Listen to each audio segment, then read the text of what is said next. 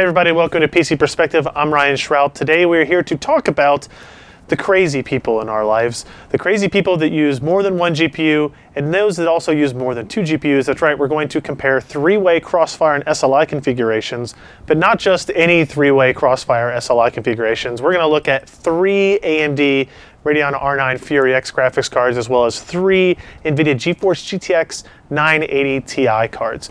Now, if you watched our website recently, you've noticed that we've had in a handful of the Fury X cards, originally to test performance, but we also did some sound testing and trying to keep an eye on what the pump noise actually occurred there. We have that other video and story that we'll link in the description below here.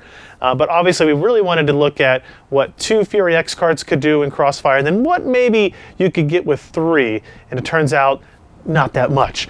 In terms of the 980 Ti, we have our reference card here that is included in our tests, and we also happen to get in a second and a third GTX 980 Ti card that allow us to do two-way and three-way SLI testing of that. We have our EVGA GTX 980 Ti. This is the SC edition with the ACX 2.0 cooler here, and then we also have the Zotac Arctic Storm 980 Ti, which is massive beast of a card that has an integrated water block on it too. We'll have another review and video on that in the not too distant future.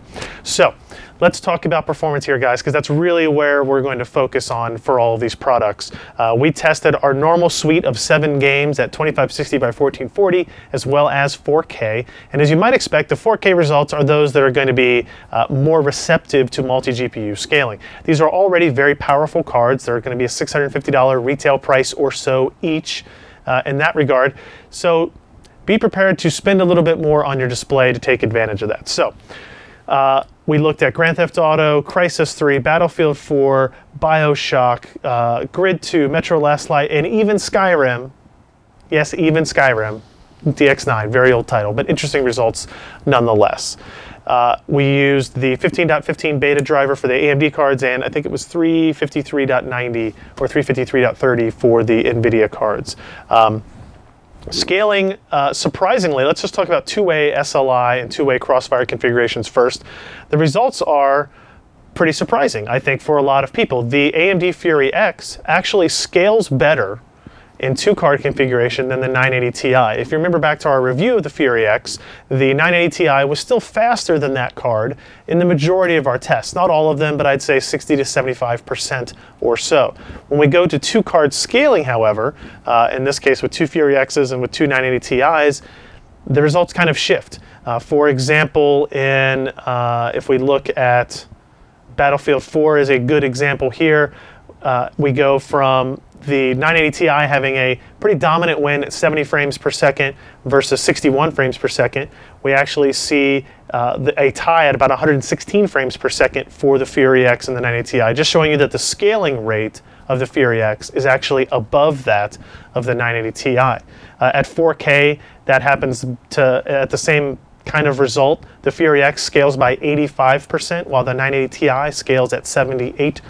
So both of those results are actually very positive. They result in kind of a good value for your dollar if you're adding in a second card.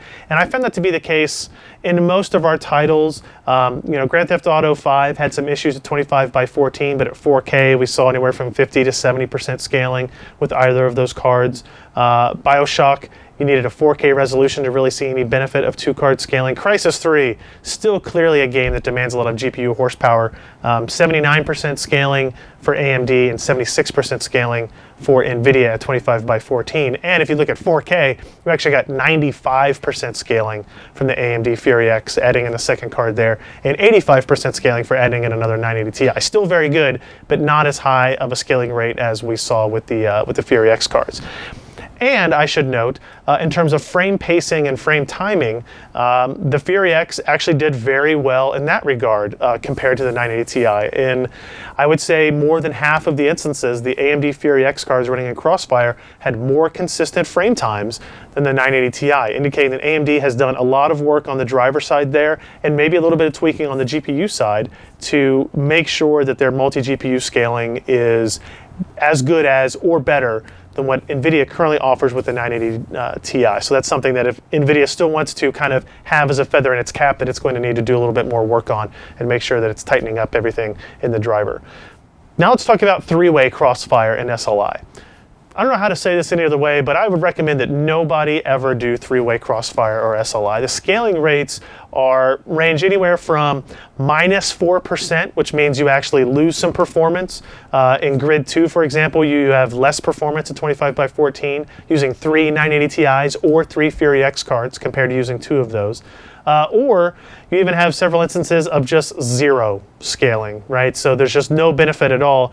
Metro Last Light at 4K, for example, sees no scaling going from 2 cards to 3 cards. Part of that is game design, but part of that is just game developers know that this is a niche of a niche market, and they don't really want to spend a whole lot of time there. Even games like Battlefield 4 that had terrific 2-card scaling had mediocre 3-card scaling, 14% or 21% scaling if you look at it that way. Now keep in mind that the maximum scaling rate you can get going from 2 cards to 3 cards is really 50%, not 100% again, right? Because you're not doubling the amount of cards, you are adding 50% more GPUs to it. So keep that in mind when we talk about these numbers.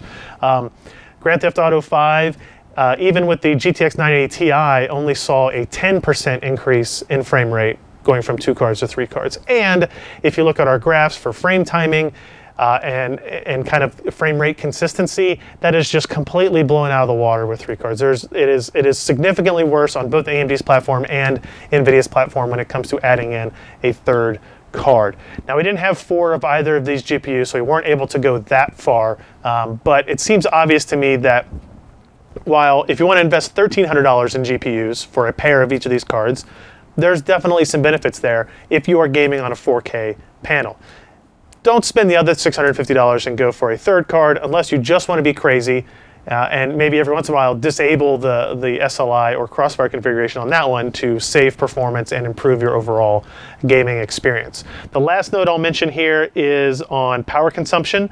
At a single GPU, the AMD Fury X used about 20 to 30 watts more power than the 980 Ti. When we went into 2 cards, that gap increased to about 100 watts, and we went to 3 cards, that was about 145 watts difference. So the 980 Ti is definitely a more efficient GPU in terms of power consumption overall, but the Radeon Fury X isn't nearly as far behind in terms of its performance capability, performance per watt, that the R9 290X and the Hawaii GPU used to be. So the Fiji GPU has definitely improved things on that front. So that's kind of our analysis here, guys. This is one of those stories that I really suggest you go to PCPer.com, you look through the benchmarks, you look at the results. We'll have some tables in there to kind of show you how a Fury X scaled from 1 to 2 GPUs and then how it scaled again up to 3 GPUs, so you can get an idea of what those actual percentages are.